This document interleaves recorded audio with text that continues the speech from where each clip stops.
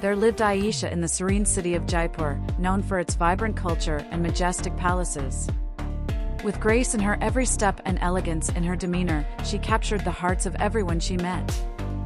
Aisha was a woman of refined tastes, her love for art and poetry matching her affectionate nature.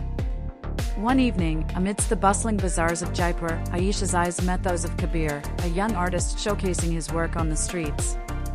Their connection was instant, as if fate had intertwined their paths. Kabir was captivated by Aisha's beauty and sophistication, while she was enamored by his passion for creativity. As they spent more time together, Aisha and Kabir's love blossomed like the fragrant flowers in the city's gardens.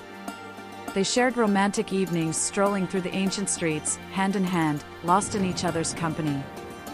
Aisha's laughter echoed through the narrow alleys, filling Kabir's heart with joy.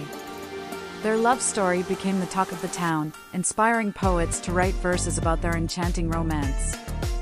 Aisha and Kabir's bond was a testament to the timeless power of love, transcending barriers of culture and tradition. With every passing day, their affection grew stronger, weaving a tapestry of passion and devotion.